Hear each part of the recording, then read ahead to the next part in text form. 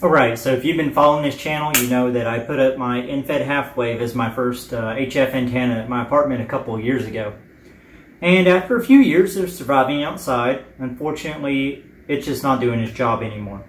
So now we're going to upgrade, and we're going to be using a dipole. Now the reason I got a dipole instead of another end-fed is because through the years I've had some bad experiences with RF coming back into the apartment, causing issues when I'm trying to use digital modes.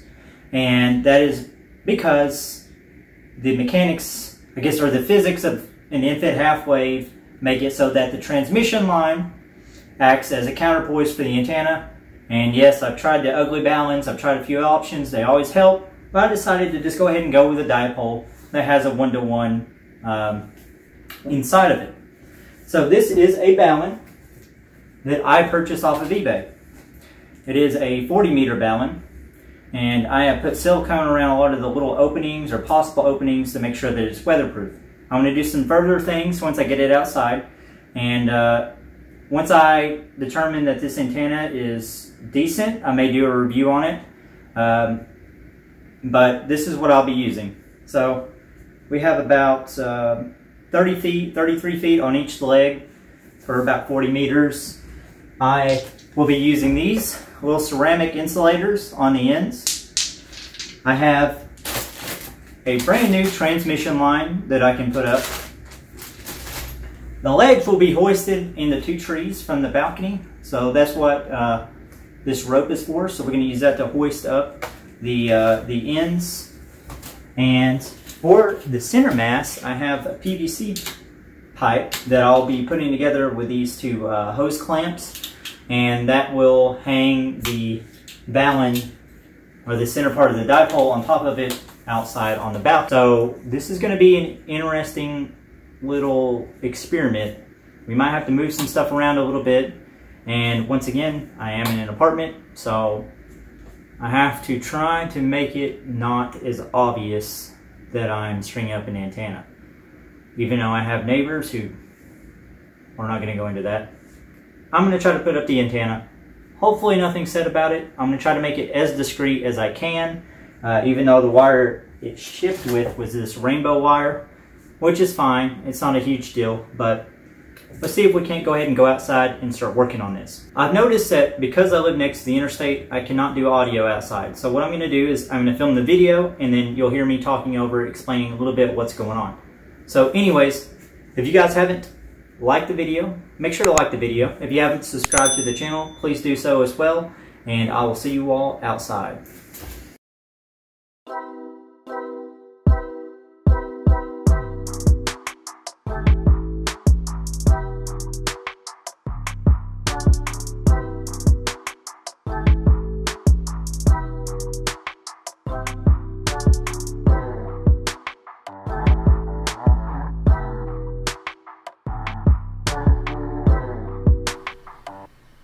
Alright, so I've already set up my mast at this point. I put a lot of electrical tape, or like rolls and rolls of it, to try to insulate a little bit against weather, as well as provide a little bit more tension resistance. So at this point I've already got the antenna strung up with the insulators, and I've tied on one end to this Gatorade bottle you see, which is I'm going to use to hoist over the tree in just a moment. Alright, here my wonderful wife is holding the camera. I've already in the yard here, and so my objective here is just to chuck this Gatorade bottle up so that one end, or one leg of the antenna, is going to be nice and high in the tree. And I didn't get it right down the middle because I wanted a wider angle on the antenna. So by going on the left side there a little bit, it opens up my antenna leg so it won't be as directional. I don't want a V-shape. I want as close to a 180 as possible as I can get here. But locally, the method I used here worked pretty well, and on both trees I was able to get it first try. So here I'm just making sure there's a nice amount of tension and everything's laying on a branch of the tree where it won't fall or collapse over time as easily. I just wanted something stable, and so I had her check, make sure it's nice and tight at this point, and then I will go ahead and tie it off on the bottom of the tree. Of course, I did it in such a way that if I need to go back and loosen it or I need to tighten it, I can just untie it and adjust it that way. The first leg was down at this point, so I went ahead and I forgot the scissors, obviously. Of course, I forgot the scissors. So now it's time for the second leg. This one was a little further out, so the antenna didn't actually extend all the way to the tree, and you'll see that the rope, the insulator is still hanging in the air here. But pretty much the same thing. I chucked the Gatorade bottle over the tree once I have my rope nice and not knotted up anymore. I haven't done a video like this in a while, so sorry for the buts and ands and uhs and all that. It's taking me just a moment to get back in the swing of things. So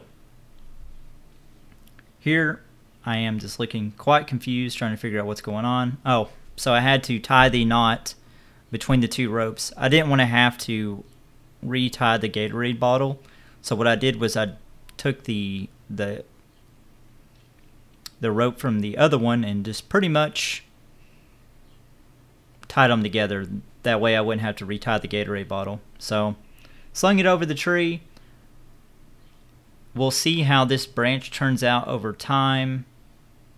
It's already drooping just a tiny bit when I looked outside, so it might be something I need to go back and retighten later. But this is the same deal as the other one. Pretty much just bring it up, and I'm going to check, make sure it's not going to pull down as easily. Make sure I got a nice stable branch. I asked her about the angle a little bit to make sure that it's a good angle. And from there on, I pretty much just hoisted the antenna back up. And we got a nice tight dipole.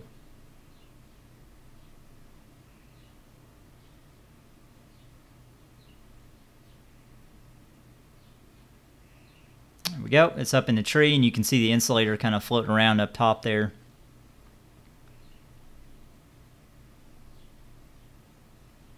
And here I am just kind of asking her about the angle of the antenna.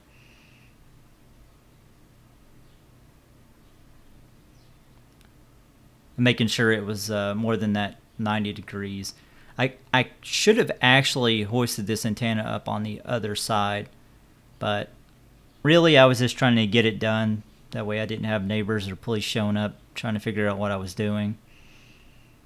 To a non-ham radio operator, if it's not obvious, to their everyday person, if they go out and they see their neighbor in an apartment like throwing up Gatorade bottles and trees with the wires and stuff, they get a little suspicious, think I'm either on crack or trying to talk to aliens. Either one's, it's not good for me, and a lot of times it takes a little more time to try to explain to them, or they won't believe me, or they think I'm crazy.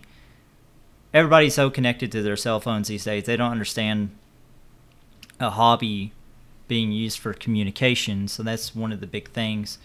A lot of times I try to explain to people, if they ask me questions, you know, what I'm doing or what it's about, they really just don't get it. But here I am just tying the antenna up in the tree like I did the other one. Make sure it's nice and low enough to where I can get there if I need it, tighten it up if I need it. And from here I'm just kind of checking out the dipole and seeing how it works. So here's some images of the finished result.